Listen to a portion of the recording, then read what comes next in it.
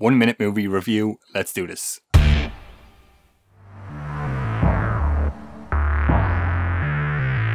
Okay, let's kick things off. This first 1 minute movie review. We're gonna stick a clock on screen here. Let's get that going. Okay, Dark Star. What happens when you get the writer of Alien, Bannon, and you put him with the horror master director John Carpenter? You get the 1974 student film Dark Star. Really, really cool. Bit of a parody of 2001: A Space Odyssey. Really kind of interesting how they've done it here.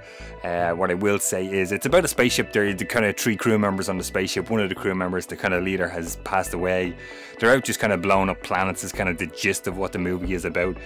The spaceship sets are good. They've made some really great hallways and kind of elevator shafts. Dan O'Bannon kind of hanging on for dear life. They've been very clever in how they filmed some of the stuff for the kind of first student film and the money that they have here in it. Dan O'Bannon would ultimately go on to rewrite Dark Star as a more serious sci-fi movie, which would turn into Alien 5 years after this.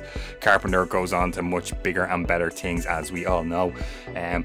It's not a great movie by any means. There's a kind of a pet alien in the movie, which is essentially a beach ball spray painted like a giant beach ball. There's some funny stuff in there. You know, early synth score by Carpenter is interesting to see. If you're a fan of Alien, Dan O'Bannon, John Carpenter, it's really interesting to go back and see their kind of beginnings, their early stuff. You can kind of see some Alien stuff in Dark Star that would continue on, O'Bannon would keep. So yeah, interesting to see their beginnings. Not any kind of masterpiece by any means whatsoever.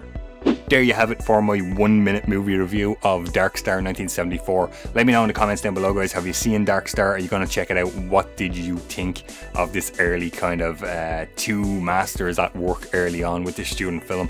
If you liked the video, of course, please give it a thumbs up. Don't forget to subscribe to the channel. Consider hitting that little bell to get notified every time I post a new video. Patreon t-shirt store, links always in the description if you want to help support the Movie Vault in other ways.